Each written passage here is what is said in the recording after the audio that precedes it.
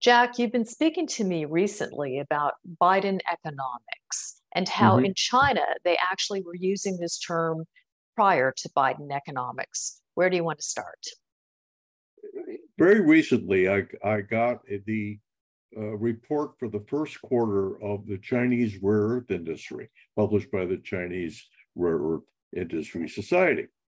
And I was surprised in reading it to immediately to come across the phrase Xiconomics, named after President Xi, because this was written about 3 months ago.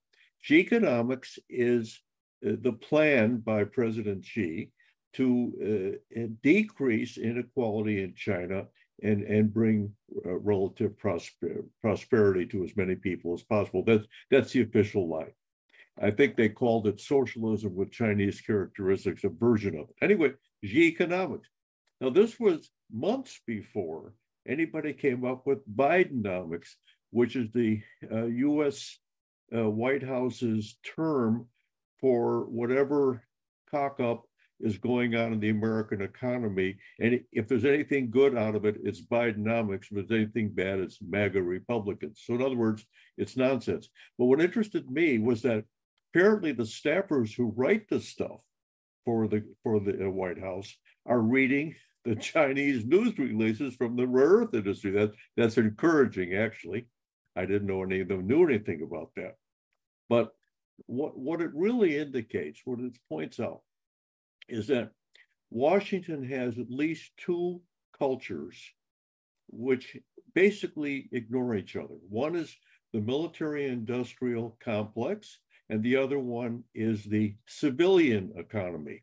Now, here's the difference.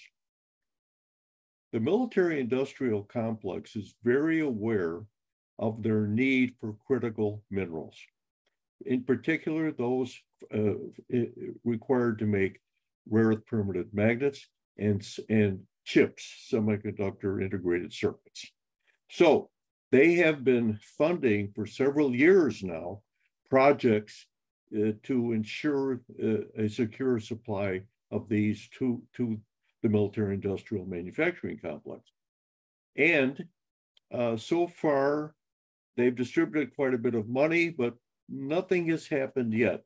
The two stars of this are one, MP Materials, which got about $40 million to set up a system to process heavy rare earths, which are critical for magnets, and Linus Corporation of Australia, which got $130 million to set up a processing plant in Texas for the same thing.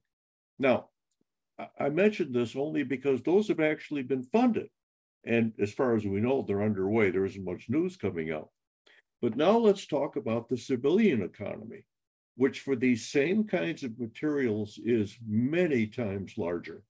The civilian economy for rare earth permanent magnets, for example, is at least 4 times the size of the military need.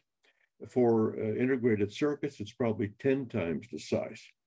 So you've probably heard of the CHIPS Act, where the U.S. government's going to subsidize the production, manufacturing of semiconductor chips in the United States up to $50 billion, and the various versions of the Inflation Reduction Act, which are going to spend a couple of $1 billion on things like battery plants, subsidizing battery plants, and maybe even magnets. But here's what you haven't heard. The central government in Washington is obsessed with celebrity. Okay, that's all they care about. Right now, the entire government is focused on whether or not the eldest living son of the American president is a crook. And that's all they talk about. It's all their pet newspapers talk about. It's all the hearings they're having and all the exposés and the secret witnesses. That's all they talk about. Now, do they occasionally talk about critical minerals? Oh, yeah. Do they have hearings on it? Once in a great while. I would say the ratio of hearings on Hunter Biden to hearings on critical minerals is about 100 to 1 in time spent. Now think about this. The people in Washington are telling us that if we don't reshore our high-tech manufacturing industry and secure non-Chinese supplies of the critical minerals and their processing, that we are doomed somehow. I don't really know how, but we're doomed somehow. Okay. In the meantime, they have hearings about it. Hearings. But if you ask them, well, do you understand the components of the total supply chain for a lithium-ion battery or for a rare earth permanent magnet? They look at you and they say, duh, what? Components? Isn't that what you guys are making? They don't understand supply chains. There's nobody there who in Washington has any practical experience of manufacturing high-tech goods. Therefore, they come out with the following genius statements. Gallium and germanium are rare earths. They are not. Then they tell you these rare earths are critical for the manufacturing of lithium-ion batteries. They are not. So they don't know what they're talking about, but they have all the money. It's like your rich uncle who you know is senile, and you're hoping he leaves you the money so you can have a good time. But he keeps thinking that he's 16 years old and that it's 1943. Okay, so that's the problem. Washington is disconnected from the reality of the economy. America has been deindustrialized. They want to reindustrialize simply by saying, let there be reindustrialization, without regard for we're going to need people, we're going to need raw materials, processing, engineering, all these things. And my pet peeve is that nobody in Washington has ever heard of the term, remember this, manufacturing engineering, which means scaling up from, oh, that guy at the university, he says he can recharge a battery in 3 seconds. Well, he can do it with that little quarter-ounce battery on the table right behind his lunch sandwich. He can do that. And then you say, well, could you do it with gigawatt hours of batteries made in a multi-billion-dollar factory? Well, I don't know. That's for the engineers to do. I'm a scientist. This is the typical answer. And by the way, my grant application is in, and I want to close with an old man story. I studied physics in graduate school 60 years ago.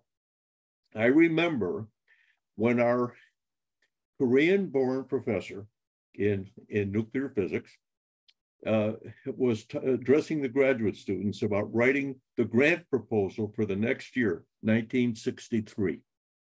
And he said, remember, I'm sorry, if this offends anybody, I'm going to do his accent. He said, remember, no buy car with grant money. Only Professor Kim get car. And we all laughed because that is exactly you just wrote grant applications, and in those days, that was the moon. You got the grant. All you have to do is put the keywords in: space, moon, that type of critical defense. Okay. Well, we're right back to that, aren't we? They're handing out these grants like candy to people who put the right words in. Only now, on top of secure, sufficient, critical, you add ESG or something like that. And boom, that's you get the grant, providing you have a lobbyist that you're paying $25,000 or $50,000 a month, and he knows the right senators and the right congressmen, and they love to write earmarks, which they said they were never going to do again. All this money is going out, but no organization and no understanding. America has no industrial policy. We're not saying you must produce batteries here, and we will support that. They're saying you must produce batteries here, and we'll give you a lot of money. They don't know what you're doing, and you're saying, I'll take the money, just like everyone would, and nothing is happening, nothing. You're building factories without raw materials. You're not mining anything. Where do you think the materials come from? The only people in Washington who have any idea what's going on is the Defense Department, and they're not all that sharp either. So Good luck, America. Thank you. For more information on Jack Lifton and to hear more of his stories, go to criticalmineralsinstitute.com. Thank you, Jack.